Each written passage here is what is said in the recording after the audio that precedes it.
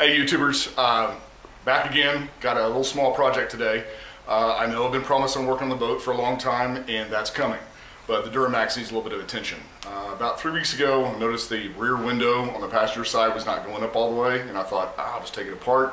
No big deal, quickly fix it. Not so much. So, had to order a whole new regulator kit. Went up to AutoZone and found the regulator kit from a company called Duramax, and it was like $109. So I was like, that's really high. So I went on Amazon, found it for $59 for the exact same one. Yeah, it took about a week to get here, but it's here. So I'm gonna put it back in. I've already taken the other stuff apart, but I'm gonna show you putting it back together. So that way you can kind of see kind of how complicated these Duramaxes are to work on. Actually, it's not just the Duramax, it's all the Chevy trucks. They've got a cable system, and that cable system tends to fail the more you use it. So, and they're not repairable once they break. So, got the new one. Let's go over and take a look at it. Here's what we're looking at. Here's the old one. You can see it's kind of a mess here. You've got the window regulator here, and you've got cables that these little steel cables run through, and they go up around these little pulleys, and they run down. And they pull the window up and down. You can see this is where the window mounts into. And it's just a little pinch mechanism. The window slides down and it grabs hold right there and it moves it up and down. So I tried to completely rebuild that and fix it, but it just was beyond me. There's no way to really do it, so I figured to go ahead and replace it. So here's the new one, made in China. I'm sure that's going to bite me in the butt sooner or later, but $59 from Amazon, and it's a whole kit. So it comes all together with the motor, the cables, and you can see you don't see any of the cables except for where they go up right here, and then of course the window gets pinched right in here. So let's go back and look at the truck here. You'll see the lovely duct tape job that we have. Go ahead and pull that off.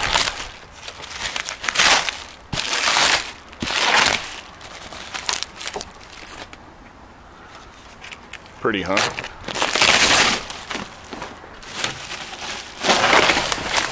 Get rid of all that. I tried to keep the duct tape where it wasn't on the paint as much as I could. Looks like I might have failed. Now, if you look at this, you'll see the window's completely out of it. There's no way to keep it in here on the track. And the only way to get the actual window out, you have to remove everything. So this piece right here, which is on the outside, I'll show that to you in a minute. The inside, the whole rubber that goes around this right here, all had to come out. So, once that's out, you can slide the window out fairly easy. So now we've got it all nice and clean. You can see here's the inner door panel here with this stuff. Let me take this off. There we go. Once you've made room for all of this, you can actually slide your window regulator and everything in. Get this out of the way. And it's actually like 72 degrees here in February, which is nice. But the way this mounts is you've got one right here, little mounting bolts all the way around.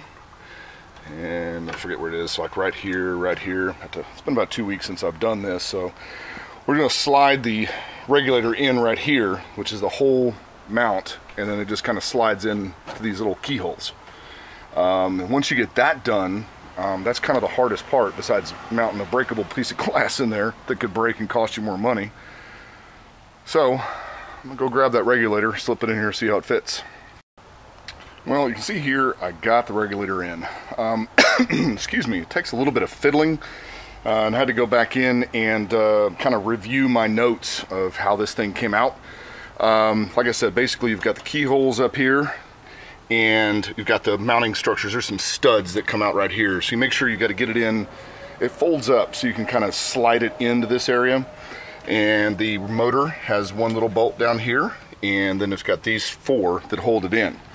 So I do believe we're ready for the window next, and we're going to take and actually just kind of loosen these up a little bit. You see my wrench here is broken. Like an idiot, I used it to hammer something and broke that tab off. Good, Jay. Oh, the wrong way. It's always a pain in the butt to get it back to the opposite. Oh, come on. Yeah, dang it.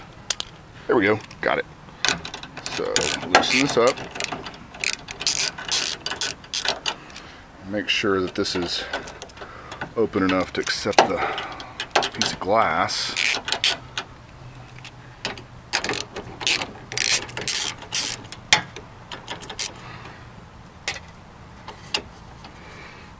right. I think we're ready to drop this piece of glass in, because once you get the glass in, first of all, you know what? Let's test this. I'm gonna get my keys and make sure that this thing has full range of motion before we go throwing the glass in there. Looks like it's all hooked up perfectly, but once it is, I'll get a friend of mine to film and I'll show you how you drop this piece of glass in. It always kind of freaked me out before I learned how to do it, but in a past life I did glass replacement, so you kind of never forget it. So back in a minute. All right, here's the test. I got the ignition turned on and everything's plugged in. Notice I put the speaker ring in. Sorry for the glare, the sun is starting to set over there. Plugged in the power plug, or the switch.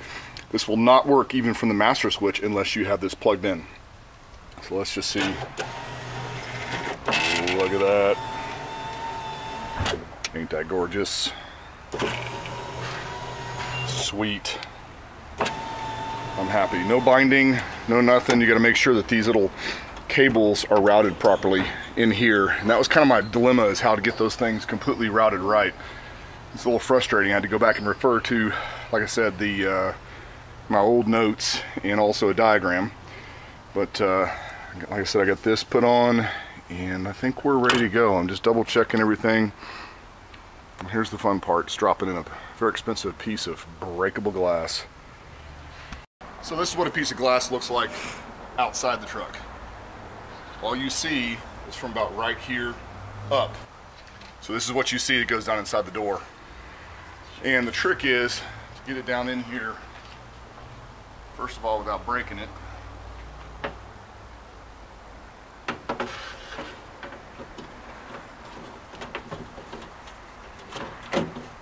And get it into these little mounting spots. One. I guess I did not loosen these enough.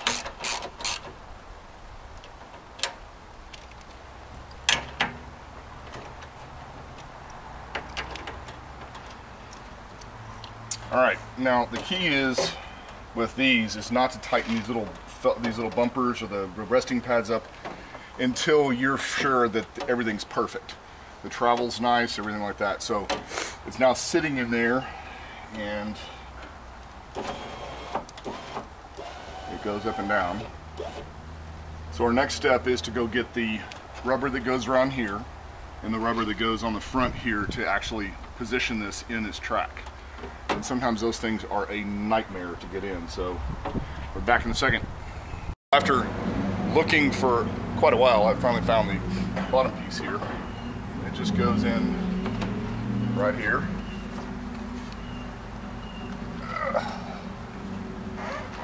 Might have to adjust that a little bit.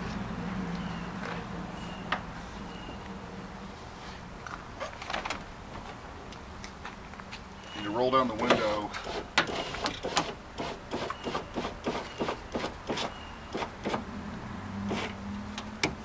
And just start snapping this in. And of course get rid of all the duct tape and trash bag that you had up here.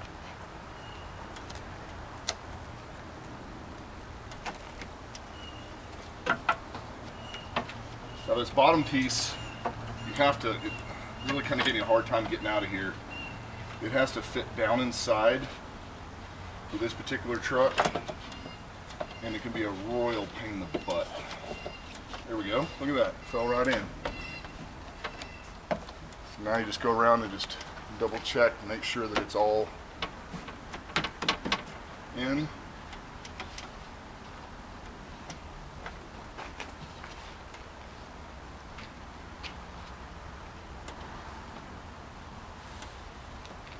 Looks like I put this on backwards or something. Oh, this is the inside. I still got to find the outside one. That would explain it. Alright, I'll be back in a minute. I'm going to go find the other. Found it, finally. One thing you always want to do is make sure you put your stuff in the same place. That's not Jay's rule. Just going to throw it wherever. So it just slides in just like this. Piece of cake. Done. So now, let's check and see if it's lined up.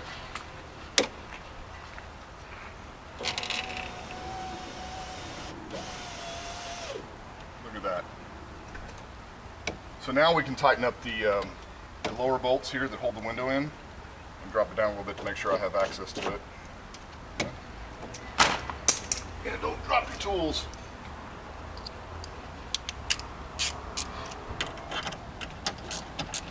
Just remember that these are clamping onto a piece of glass, so don't over tighten them and break it.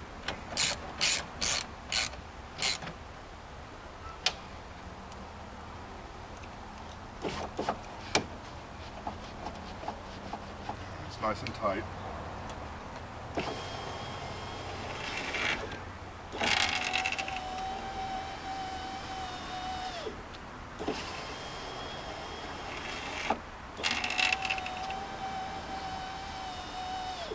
You gotta love it when it works. Now that we got the window back in, window track in place, it's functioning properly, it's time to put everything back together. I know I did not show how to take these off, so we're gonna kind of do reverse order here. A lot of panels that you take off actually use like a friction clip, and it's a small pin that actually goes into a metal hole in the door. And when you pull it off, they tend to get weaker and weaker over time.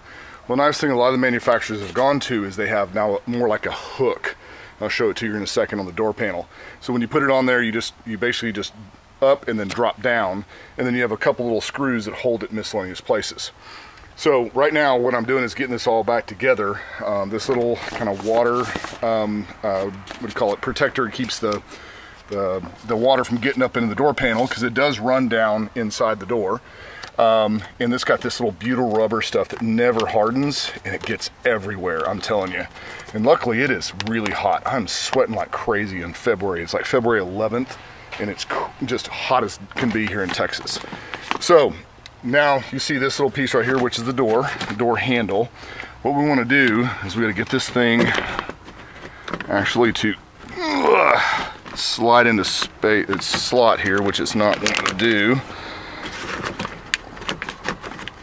It's hard to do with one hand. My film assistant is not here anymore. All right, what it is, it goes in and then slides into place, and there's a screw that goes right here. So back in a second, I need both my hands. Here's the back side of the door panel. You can see they've got these little hooks. So it makes it very easy to get this on and off multiple times without actually tearing up the door panel. A lot of these don't work that way. Very frustrating, but this is so nice because you just drop it on. So if you need to do any audio work or you do anything like that, it makes it so easy to get it on and off, and you don't end up with squeaks and rattles and stuff like that. Oh, all right. Man, I'm sweating like crazy. Let's take this back out.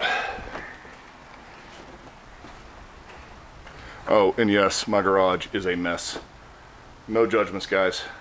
Have not had time since my buddy replaced his wheel bearings. All right, so I got to take this guy off, slide this on. All right, there it is. It's on. I just noticed something in the camera. A little dent in my grill. It is a truck. Who cares? So it's on, and then you just have a couple of screws that goes in here that holds the I forget where it is. I want to say it's underneath here. They usually put them. There it is, back inside there. Just holds whenever you're doing yanking on these. God, I'm sorry about the light, guys. It is really crazy. So we got to plug this in. Let's see if I can do it with one hand here.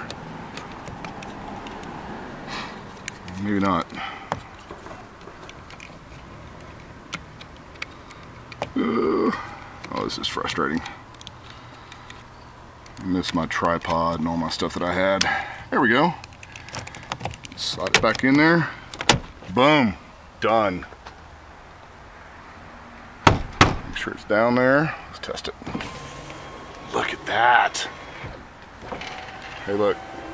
See my reflection in the window. Man, that's going to be so nice. Sweet. Well, there you go, guys. All done. Wonderful, easy project that you can do yourself in your garage. A lot of people are scared to work with windows and window regulators and all that kind of stuff like that. There's no reason to. It's very, very simple. Oh gosh, and here she sits. She needs a lot of maintenance, guys. I hope to be able to do some a lot sooner. The axle shafts, the boots are broken. They've got to be replaced. I'm going to replace the whole axle shaft. I've got a rear seal back here that's bad. I'm going to go ahead and do both sides. I'll make sure I videotape all of that. And she needs a cleaning so bad. I've been very lazy with this poor truck. I want her back to where she needs to be. Kind of ashamed how dirty she is. Once again, guys, you can see a fairly easy job to do by yourself, unless you're having somebody film you. But it is done, and it's nice now that I don't have to drive around with duct tape and plastic bag on the back window. Hope you like the video. If you do, make sure you like the video, share it, make sure people can see, you know, that it is that simple to replace. I'll see you next time. Hopefully get back on the Glastron soon. It's weird that February we're here at 72 degrees and wonderful, wonderful weather. Hope to be on the lake soon and flying across in a CVX 18. Talk to you soon. Bye, guys.